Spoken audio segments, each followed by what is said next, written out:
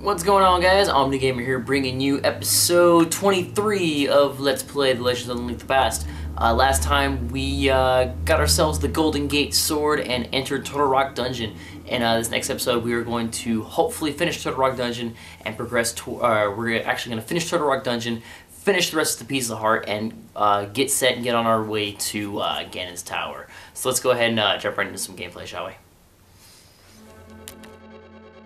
Okay, so down these stairs we go. Kill these almost. Why do I have my boomerang out instead of my hook shot? I don't want no damn boomerang! However, I will take my hammer, because that just makes crushing pots that much easier. Now, there's a game, I think it's the Game Boy Advance remake, where once you get, I think it's once you get the level 4 sword, you can use your sword to take pots out. And that's just cool. And these little pipe things are kind of cool too. You go and, you know, you just walk in and woo! They're a little weird. And I'm not really sure if like Link's running through all those deals or if he's being sucked through, like, or whatever it is, but I don't know. But here we have more of it. And these ones are actually over lava, and this is actually the first appearance of lava in the game, despite us going on Death Mountain and everything. And that room right there is the only room actually in the that room right there is actually the only room in the history of A Link to the Past. Well, I say history, but in all of A Link to the Past Hyrule with lava in it, which is just weird. What's in here? What's in here? Nothing's in here. Nothing but a key to a room. And I don't want to be a bunny.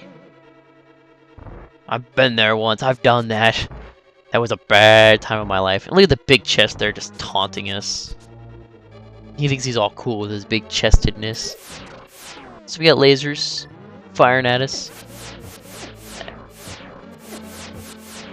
Ah, never mind. I won't break the pots. Lay a bomb and run! Ah! And this is another reason why I like this dungeon. It's you get a nice little breath of fresh air right there, which is really cool. I am going to use some life medicine because that is what I need. Because I'm about to die. But you know, you actually exit. I mean, as you can see, we're clearly back in the Dark World. We saw this area from up there. However, this is a nifty little area too. For example, if we walk right here and we use our magic mirror, there's another cave right here. Now, if you look, we can't jump to this cave from up above. Oh shit, that was a fail.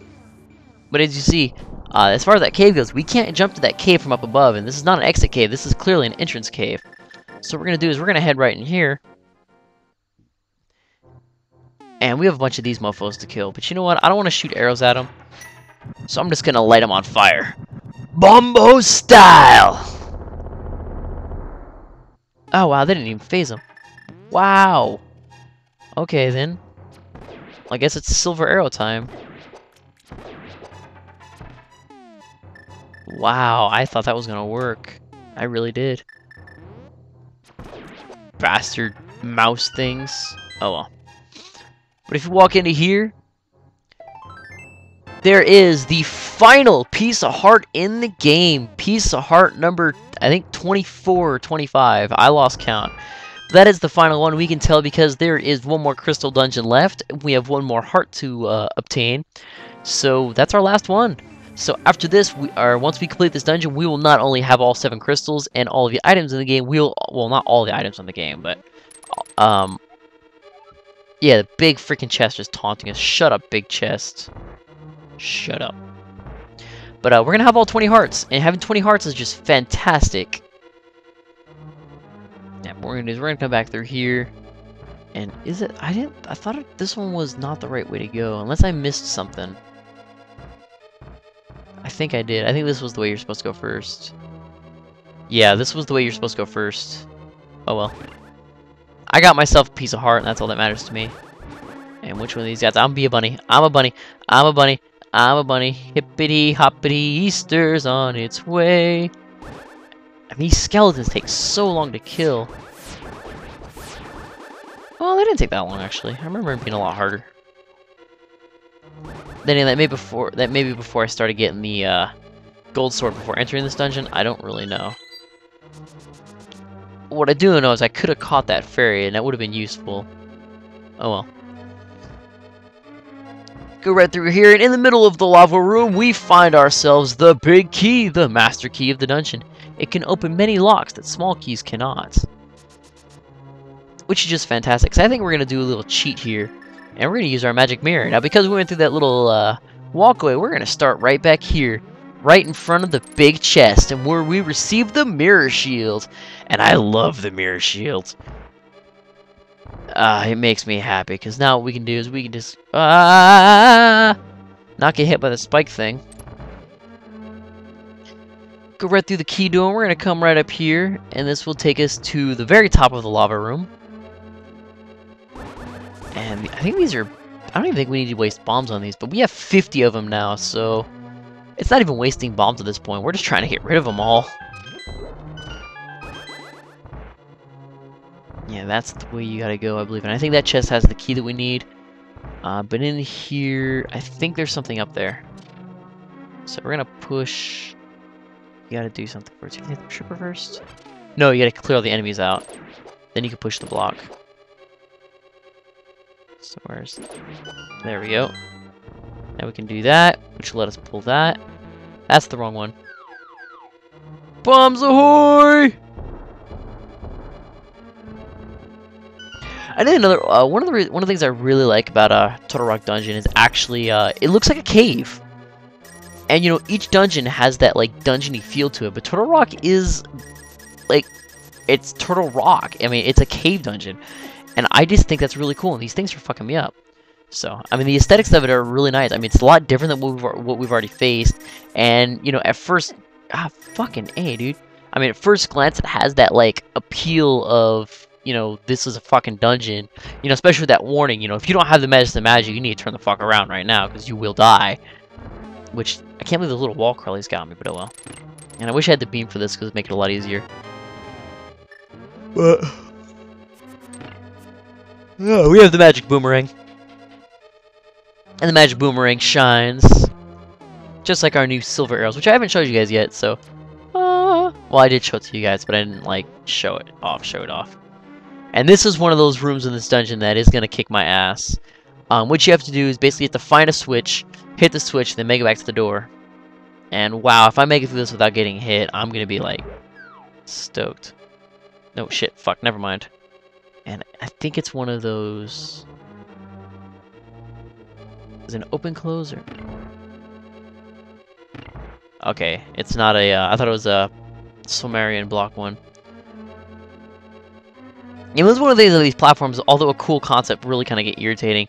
Because, I mean, there's nothing you can do. I mean, that thing was coming towards you. You have to get hit. Okay, so we're going to come right through here. And the door should be open. That's going to be the door that the switch tripped. And this part's fun. Because you can just stand here and watch. Oh, fuck. Hang on. I wasn't supposed to do that. Ha! Nothing you can do. Which is weird, because the laser's actually penetrating the shield. But it's okay. And I like that. So now we can get all these treasure chests. And I remember trying to get these chests without the mirror shield. This is almost impossible. Like, you're going to get hit a lot. You're going to lose a lot of life. And that just sucks. However, there is money in these chests.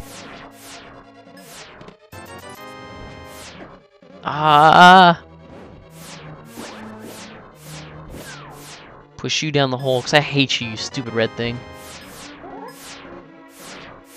And this right here, this is a little bit useful. So we're going to go ahead and bomb this. It actually leads to another way outside. There isn't any really secret... Well, I don't think there's any secret with this way.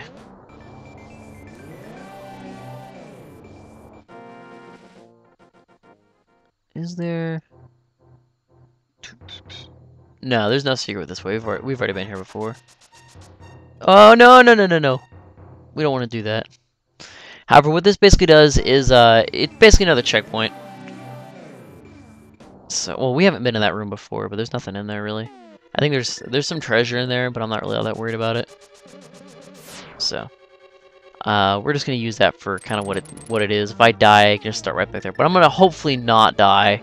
Because dying is just not going to be good. I've already died once. I wanted this to be a perfect run.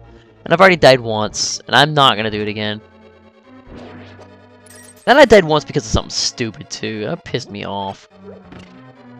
But it's okay. I'll be able to make it through this. I'll be able to survive. Walk right up here. This little mofo right up there. I'm gonna kill you off because we don't like you. And I think we're almost near the end. Yeah, we are. This is the area that leads to the boss. So what we're gonna do is, yeah, we have enough for it. So we're going to use our medicine of life, and we have our full medicine of magic, which is fantastic. So we're gonna need it. Now, as you can see, we have a three-headed boss here. And this is one of my favorite bosses in the entire game, known as Treenex. So as you see, Treenex is a three-headed creature. There is the stone head, a fire head, and an ice head. Now most people go after the ice head first because it's easier to kill. But I'm gonna go after the fire head first because then we get an icy floor, which makes the game more difficult, which makes it more fun. So we're basically all you do is use the ice rod on the fire head, vice versa. Wow, he's dead already. Wow, I was not expecting that. Ah, bastard. Alrighty. So the ice does make things a little bit more difficult, but like I said, I have fun with it. So. Wow, I can't believe how quick those things died. I don't remember them going that fast. But blow up the two heads, blow up Treenex's shell. And then comes the middle part of Treenex, the centipede part as he's called. I don't know why I call him the centipede. He doesn't look like a centipede. More like a rock snake, but all you gotta do is hit that glowing part in the middle. It's a little tricky, but it's not really all that hard. Just watch his movements. Kind of like play El Toro. 3 hits and then boom, boom, boom, boom, boom, boom, boom, boom. Treenex is no more. So as you can see, 20 hearts. And the final crystal of the game, which is just absolutely fantastic.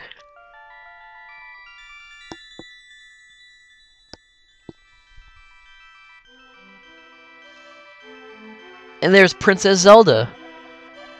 I appreciate you coming so far to rescue me, as I thought you are the legendary hero. I have felt this from the first time we met. Ganon is waiting inside of his tower to pass through the gate linking the two worlds. Once Ganon enters the light world, it is unlikely that anyone can stop him. But if he stays in the closed space of this world, you can find him wherever he runs. Now, go to the Tower of Ganon. We will use our combined powers to break the barrier. Let's return peace to the country without fail. Do you understand? May the way of the hero lead to the Triforce.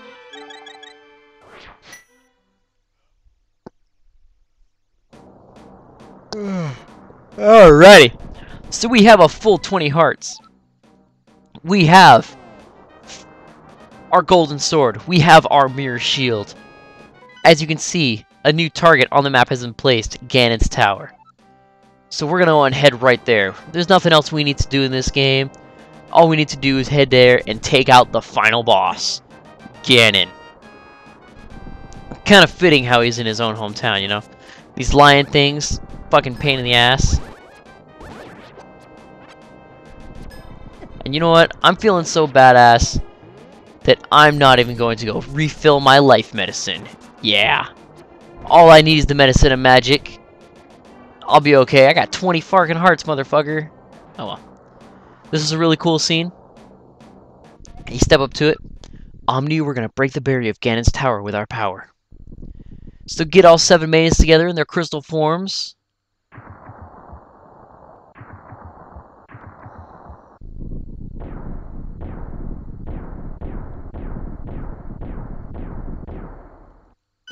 And the barrier behind Ganon's Tower is broken.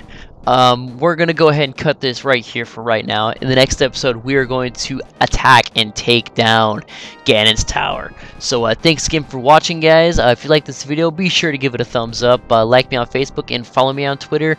Or, you know, subscribe to the YouTube channel. But once again, guys, I am the Omni Gamer, and thanks a lot for watching.